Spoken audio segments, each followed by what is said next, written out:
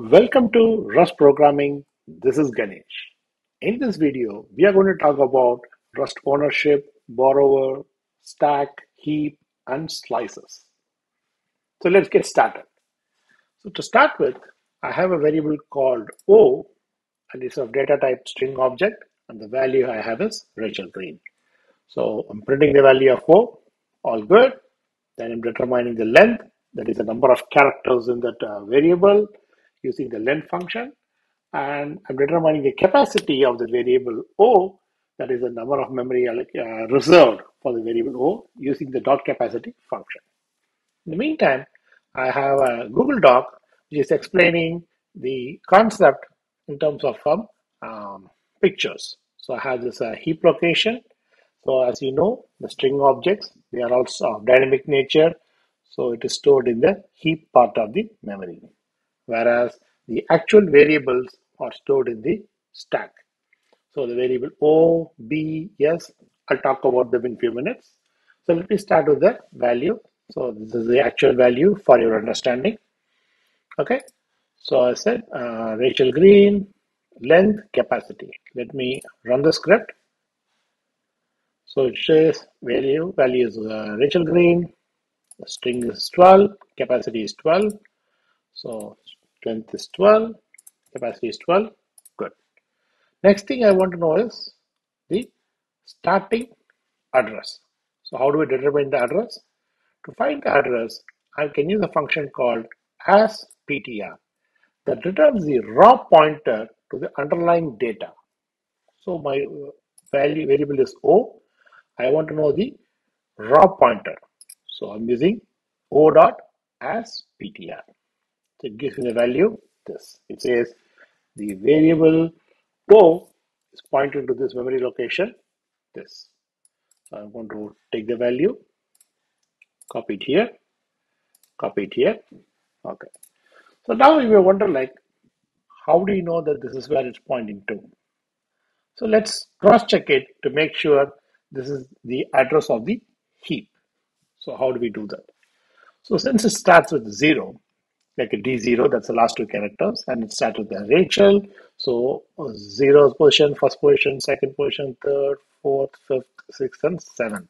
So I'm going to determine the value or the memory address of G. So I can figure out like, is it all allocated in the same heap area?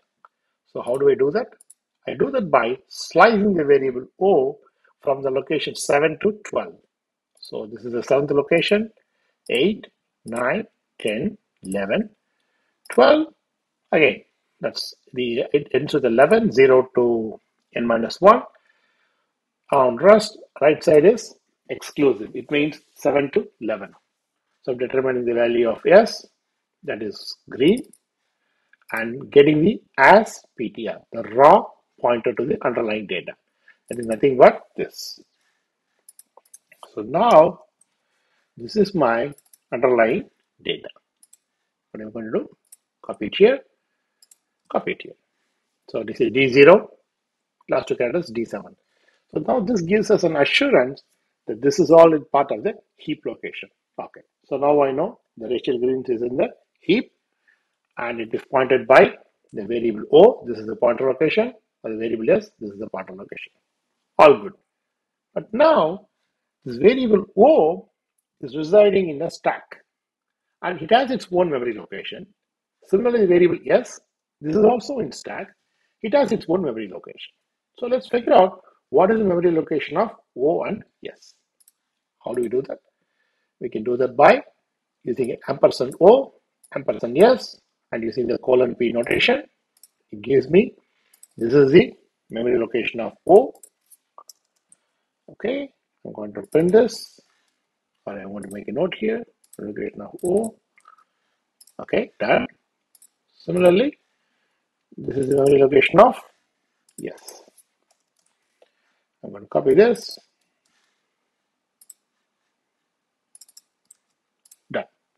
So this is the stack address of O, stack address of S, and their actual value is another address which is pointing to the heap location. Okay, we are clear up to this. Now let's get to the borrower. So what's a borrower? So let me call a variable B, which is a borrower of the owner O. So the owner is O. So I'm borrowing the value from O. Okay. So I'm printing the value of B just to make sure it is the same value. Yes, it says it's Rachel Green. All good. Now I want to find out, confirm that B is pointing to this owner. How do I do that? I'm saying borrower B points to the owner O. I'm saying like give me the value of B as a pointer. It says this is the value of B as a pointer. If you need this value, this is exactly the same value we had for here. The stack location is same as this. So now B's value is pointing to the stack location of O. Okay.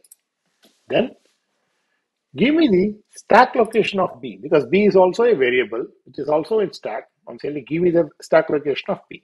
Using ampersand B, it says no problem. This is where B is stored. Okay, copy it here, go here. So this is where B is stored. It is pointing to this.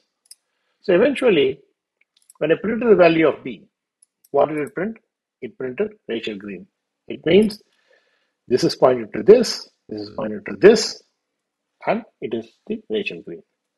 It means if I ask for the raw pointer location of B, it should return me this value. If it returns me this value, then it is all perfectly in sync. So here, value of B point to the location. This is B, give me the raw pointer value of B dot as PTR. What does it give me? It gives me this value. This value is nothing but the starting of the heap location. I just want to um, print it here.